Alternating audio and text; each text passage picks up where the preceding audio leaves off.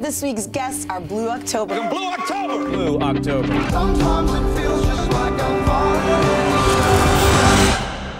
Because they kept telling us you're gonna be superstars. Don't tell somebody that.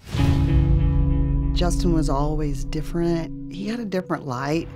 They always knew my head and heart was different.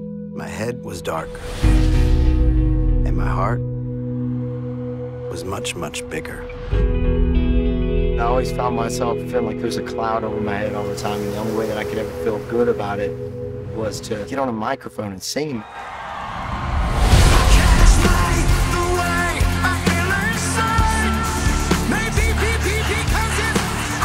I just remember hearing and going, wow, this is amazing. This guy's on a whole nother level. You'd have people come up, tears in their eyes, or asking, how does he know the things that I'm feeling that I won't tell anybody?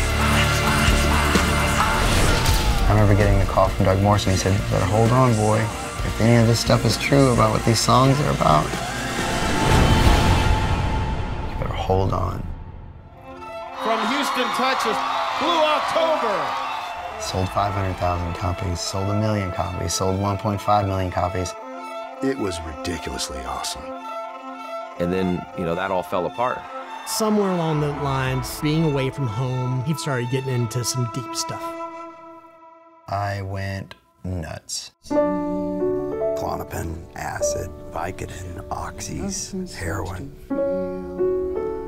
Come on, just stop. I gave him an ultimatum that you have a choice. You can choose drugs or you can choose your family. Don't you think it's time to unlock the door? We're in a church. We're in the house of music. We all want to be inspired, we want to be touched, we want to love. And music does that, doesn't it? It's a vessel for me to stay on this earth. So I raise my hand in praise.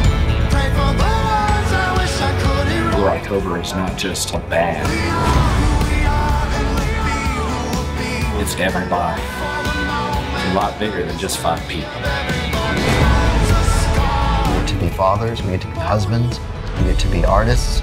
And the great thing about it is, there's always hope. If I could take away the